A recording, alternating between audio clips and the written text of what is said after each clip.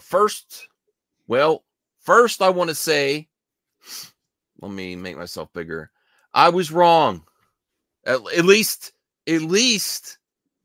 from what James Gunn is saying, I was wrong. Joe, I underestimated Gunn. About what? How many projects he's getting started. There's actually talk that he is actually going to, just like they announced Supergirl officially. Yeah. That they're actually going to start looking for Batman.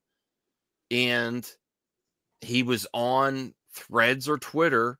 As long, I mean, I didn't do my due diligence to make sure no one was like doctoring his threads, but I don't think they would. But someone asked him, and this isn't like the situation where like Supergirl, I think James Gunn was playing games with the Supergirl. Someone asked him, how much screen time does Supergirl have in the Superman Legacy?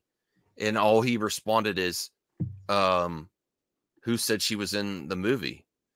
And that's not denying that she's in it, and that's not and you could be playing games, maybe she's on the movie, maybe she's then credit sequence. But people run with, oh, debunk, she's not in it. That's not what it says. He just said, who said she was in it? He might just be playing games there. But this one he definitively said, because this is and I will have to take the L here.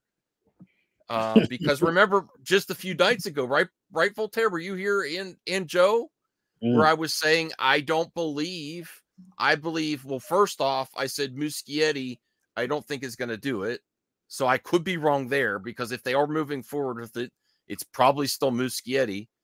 And then the other thing, any scenario where he gets removed. Well, okay.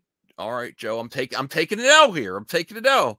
And then I said, I think it's going to be put on the back burner until the Matt Reeves trilogy is done. The Matt Reeves trilogy. And then there's even more good news for you too, Joe, about what he's hinting at besides Batman.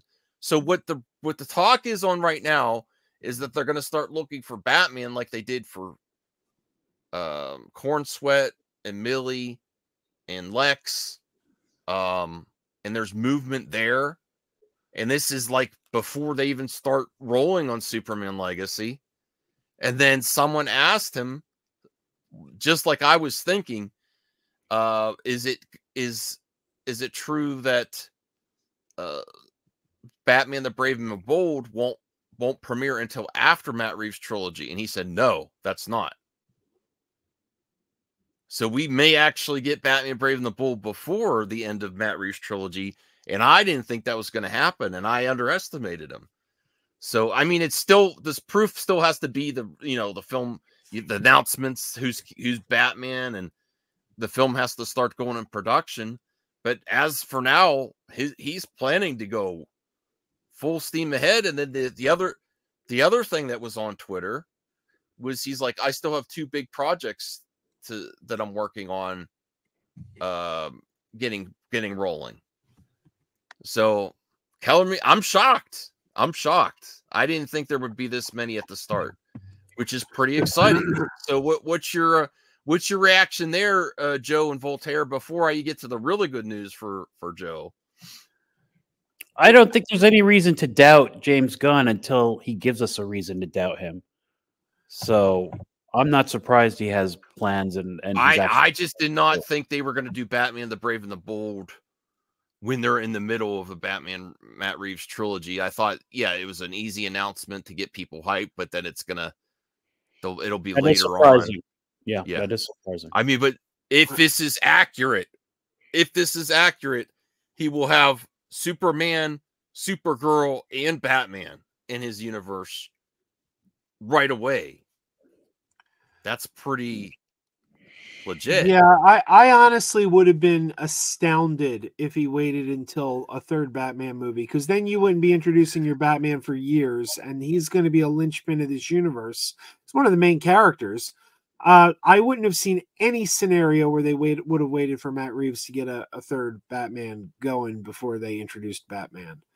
I think we'll probably see Brave and the Bold in 2027. Because 2025 we got Superman. I mean, we'll wait and see.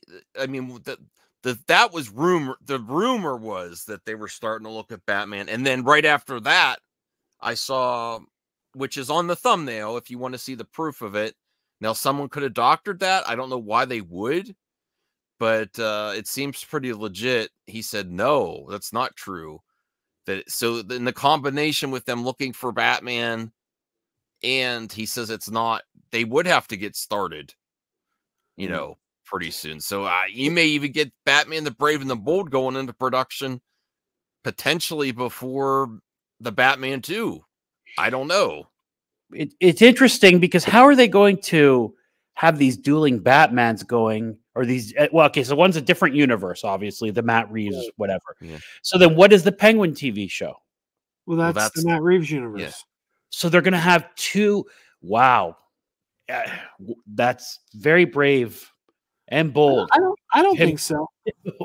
Really? I don't think so. Simultaneously, they're gonna be so different. They're gonna be like so different from each other because with the Batman, you have this real grounded, reality-based Batman, and with Brave and the Bold, we're gonna get the superhero Batman. We're gonna get the Batman that hangs out with guys like Superman. So I think tonally they're gonna be very different.